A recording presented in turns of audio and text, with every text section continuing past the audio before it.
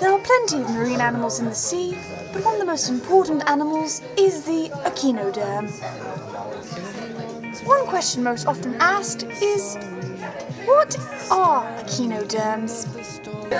Here we will talk about their common characteristics. All echinoderms are slow moving.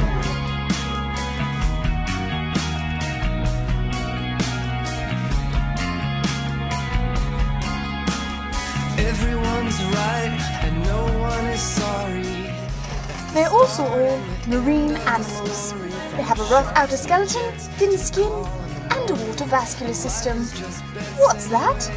A network of hydraulic canals that branch into 2 feet. How do they reproduce? Asexually or sexually. Most release their gametes into H2O and they are fertilized externally. Here are a few examples. Sea urchins, sea stars, not fish, sea cucumbers, brittle stars. Battle of the Echinoderms. Here we have a group of echinoderms going to school. Acalanes.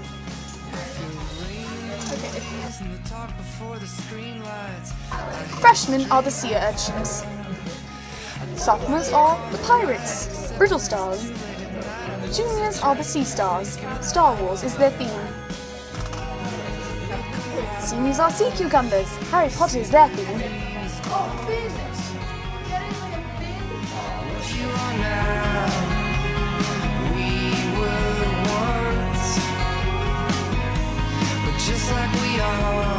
First battle is between the sea star and the sea cucumber.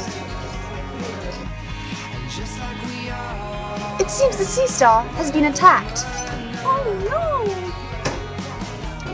Here we are able to see the stomach, anus, gonads, digestive glands, and radial canal, along with the ring canal.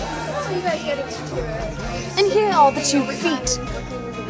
It appears the sea star is regenerating. Just imagine the speed.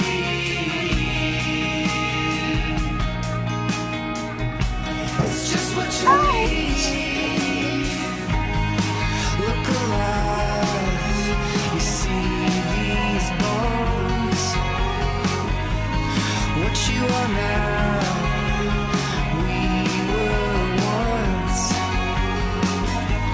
Just like we are, you'll be dust. And just like we are, permanent. Educational note, sea stars do not move like that. They use 2 feet. 2 feet help with locomotion, feeding, and finally gas exchange. Meanwhile, battle between the sea urchins and brittle stars takes place. The brittle star appears to be using its very flexible arms to wrap around the sea urchin. The sea urchin, however, has spikes. Ouch!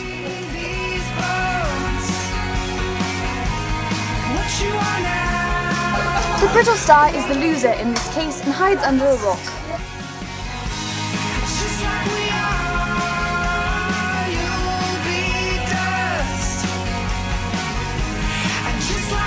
It appears the sea star has split the sea urchin in half.